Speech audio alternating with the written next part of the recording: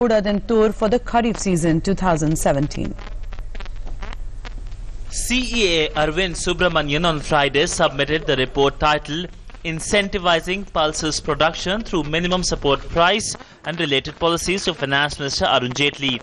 The panel was set up in the wake of the recent surge in retail prices of pulses. The report recommends MSP of 40 rupees per kg for Rabi gram for 2016 season and 60 rupees per kg for Urad and Tur for Kharif season 2017. The analytical point is that MSPs and procurement is important. Also, any other policies like stock limits and export bans that give you apparent benefit in a time period take a toll in the next time period by way of farmer decisions and farmer incentives.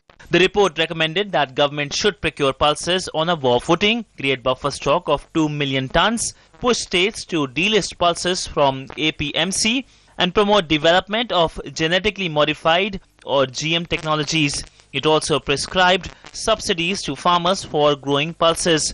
Furthermore, it suggested elimination of exports ban on pulses and stock limits. The report further suggested that government procurement machinery should be in a high gear to ensure procurement of Kharif pulses at this season's already announced minimum support price. Well, the CEA-led panel's recommendations on pulses are revolutionary. The most important point was that exports on pulses should be removed. Also, there should be a review on future trading. How far these recommendations will be implemented, only time will tell. With camera person Sanjay Jena, Siddhant Sibbal, DD News, New Delhi. And it's time for another quick break here, but on the other side of the